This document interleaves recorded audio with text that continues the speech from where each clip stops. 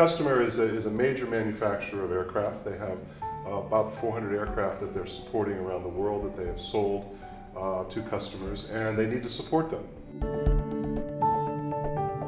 And there's a condition in the industry that's well known called airline on the ground, AOG. And when an airline goes down, when for some reason it can't take off at the anticipated time, there's any number of reasons that takes place. The pilot gets sick, an engine needs repair, avionics equipment isn't working, whatever the issue is, and they support that. And in the legacy world that they had, it was basically receiving emails from a Lotus Notes system, looking up the information on the aircraft in the legacy SAP system, and then being able to service the customer on a global basis. It was effectively a lot of manual work, receiving the email, going into the files, exercising it, creating a case study, creating a file, creating a dossier.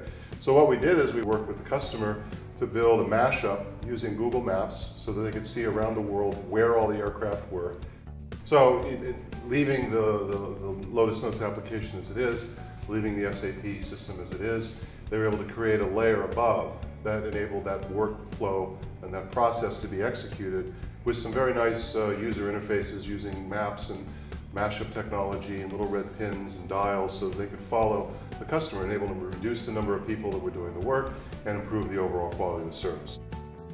That's an example of using some of these technologies while respecting and preserving the legacy environment, which we expect is going to be around for quite a bit of time. That's another example of this dilemma where the past is respected, but the future is attended to.